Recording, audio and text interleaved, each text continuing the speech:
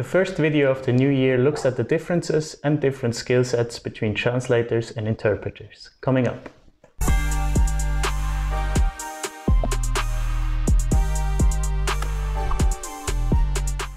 Hello and welcome back to the Freelanceverse.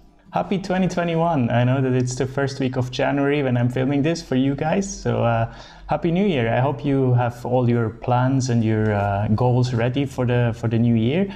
Actually write them in the comments, write your professional goals for this year in the comments so I can also kind of adapt my videos according to them so you get the most value from it.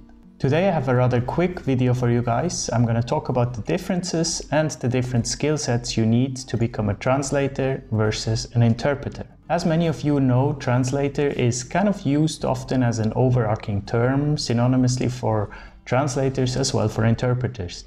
But technically that's not the case. It's really a different profession completely, and it also requires different people. So translators work with text, with written words as well as symbols. And the goal is basically to transfer the text from one language into another language as precisely and in most detail as possible, so that the target text is created that is basically a standalone from the original. So it shouldn't be seen as a translation, it should be its own thing. Interpreters, on the other hand, work with speech, with spoken words, and there the goal is to convey the meaning of a speech into another language. So the speech will always be related back to the original because it's mostly simultaneous. So there it's not about the details, it's about the meaning that's being conveyed.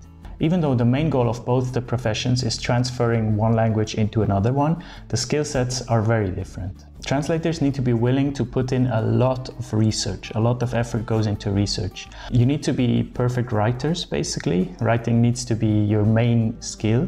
You have to be very detail-oriented. Your orthographic and grammatical skills need to be close to perfection. Usually, it can be, that's of course a generalization, but usually translators tend to be more a bit introverted, or I don't really like the term, just more like you're okay with working on your own because a lot of the work by a translator is done alone. And the output of the work, as I said previously, it needs to be a standalone text that's close to perfection, as if someone wrote this as an original. So you create basically a new original out of the source text. Whereas an interpreter, on the other hand, will never reach perfection because there's simply not the time, right? It's done simultaneously, and even, there's also non-simultaneous interpreting, which is called consecutive, and there you prepare the text beforehand, so there it's basically closer to translation, you can expect perfection. But simultaneous interpretation, what's the biggest chunk of the work?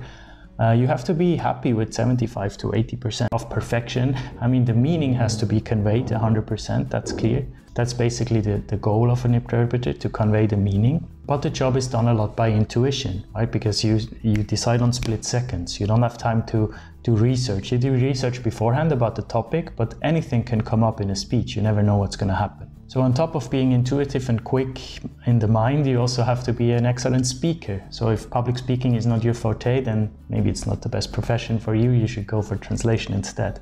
You have to be great under pressure. Pressure has to be your element. So yeah, I like to compare it often with, imagine you have a conversation with someone. Always after the conversation, maybe it's a bit heated, a bit emotional, and afterwards you have the good comebacks, you have the good witty comments in your mind that, oh, I wish I said that. But you didn't, just on the spot, you didn't think of it. If that's you, because that's also me, then maybe translation is better. If, however, you're very good in discussing, in debating, you always have the perfect comeback, then you're a good speaker, right? You're good with words, spoken words, so interpreting might be a good fit for you. And if translators are introverted, then interpreters should be extroverted for sure, because you always work around people.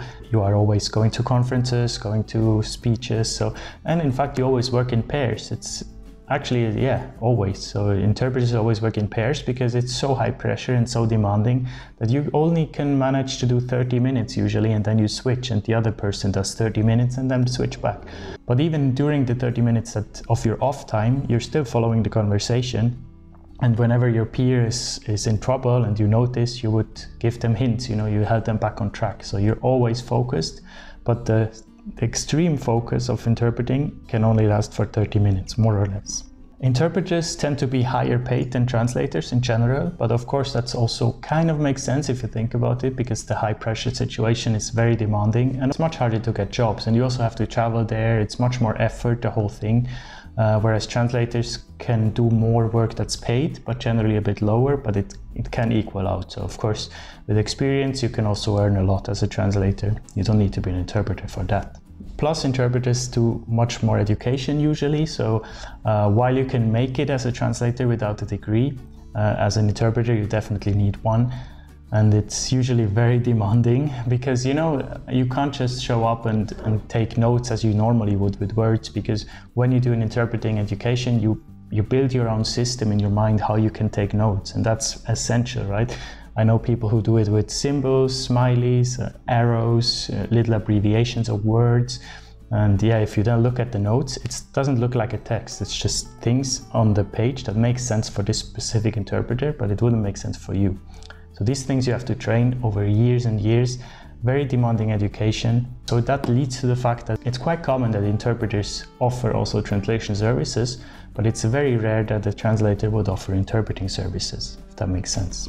I hope that gives you a good overview over the two professions. Let me know in the comments if you are planning to pursue a career in one of them, or even if an interpreter is watching this video. I would be curious, because I know a lot of translators are watching, they comment a lot, but I haven't heard yet of an interpreter, so let me know in the comments if you are one. And again, Happy New Year, don't forget to let me know your goals, and I see you next week with another video, probably a bit longer again. I took a little break from filming over the holidays, that's why this is a bit shorter. But yeah, see you next Monday. Bye bye.